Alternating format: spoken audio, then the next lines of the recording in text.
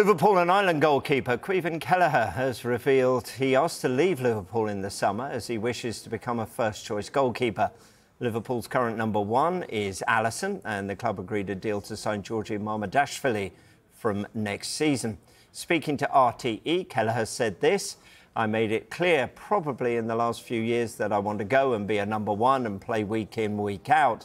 The club has made that decision to get another goalkeeper in as well, which obviously from the outside looking in, it looks like they've made a decision to go a different direction. My ambition has always been clear and has been clear the last few seasons that I want to be a number one and play week in, week out. And sometimes from the outside looking in, it looks like that's 100% my decision, but at times it's not always in my hands."